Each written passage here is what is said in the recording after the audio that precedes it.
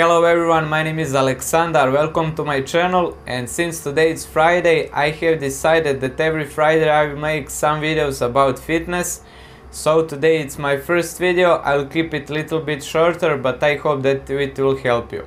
As the title says, I'll talk about irisin. Almost 1500 years ago, Hippocrates wrote that walking is the best man's medicine. Recent studies identified a new enzyme which is released by the muscles into circulation when exercising. This enzyme triggers transformation of white fat cells which are causing obesity into bright fat cells which are similar to brown fat cells. The researchers named this enzyme irisin by the Old Greek messenger Iris. These measurements show that although irisin is present in small amounts in the blood, its concentration is similar to those of other important hormones such as insulin, which causes body cells to take up sugar, and leptin, which causes people to feel hungry after eating. White fat cells contribute to development of diabetes, cardiovascular and neurological diseases.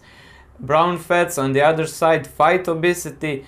It's anti-inflammatory and prevents the development of the same diseases.